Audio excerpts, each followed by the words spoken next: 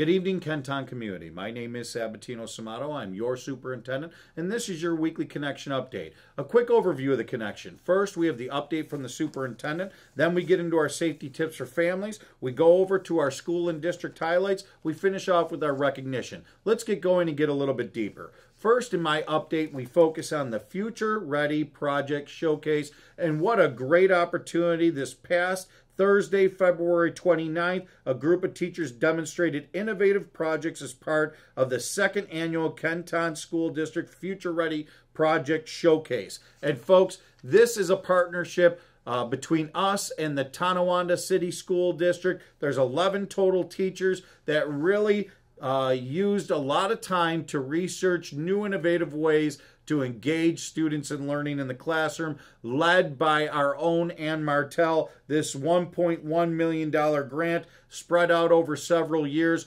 really provided some unique opportunities. Check that section out on the Future Ready Project Showcase. Then we move into a wonderful group of people and organization in our very own community here in Kenton, the Kenton Meals on Wheels.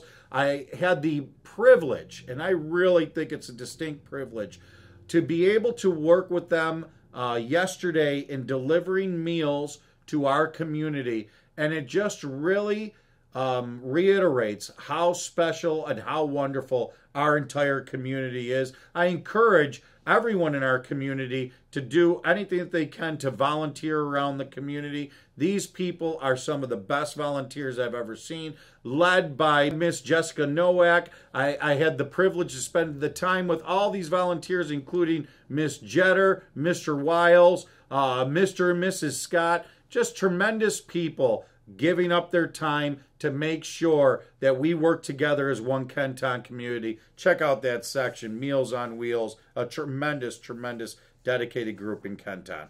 And then we move on to celebrating Women's History Month, and this week we are celebrating Miss Sarah Lovejoy and her story of why an area in Buffalo is called the Lovejoy District, focusing on back in the early 1800s during the Battle of Buffalo and what Mrs. Lovejoy's contribution was during that time. Check out that section in Celebrating Women's History. We go into our safety tips for families, and we're focusing on car seats this week in the safety tips for families. Folks, I have two children that are now pretty well grown, on their way to having families someday of their own, but this section really reminded me and taught me some new things about car seat safety that I know I wish I would have had when they were younger. So check out that section. School and district highlights. Lindbergh students and staff come together to support PE teacher Kelly Strong. Board of Education visits Hoover Middle School. Kenmore East students take part in prestigious Carnegie Hall Honors Performance Series. Hoover and Franklin Middle compete in second annual volleyball tournament. District celebrates 3 second grade students born on Leap Day. Edison students enjoy fun activities before school. Schools celebrate Dr. Seuss's birthday. FBI specialist visits high schools to speak about internet safety.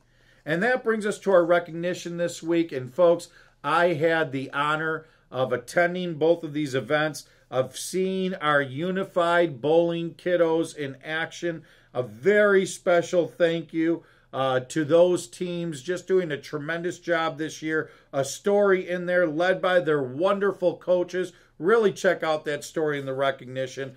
And our second recognition goes to Miss Ania Mungo, one of our Kenmore West High School seniors. And Ania was the Section 6 champion in the 300 meters back on February 17th. She made it all the way to states, making us Kenton proud. Check out her story there. And that brings us to the end of the connection. And folks, believe it or not, it is already Friday, March 8th.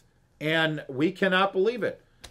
March is going by quickly. We've been spoiled with a good winter. I'm not trying to jinx it. But as I said before you know it, we're going to be at our spring recess. We really have a lot that is going to happen very quickly in the district. Let's make sure that we keep our eye on the prize, because together that makes us Kenton proud. Together we will be Kenton strong, and together we'll keep on moving our Kenton community forward. Thank you very much and have a wonderful, safe weekend.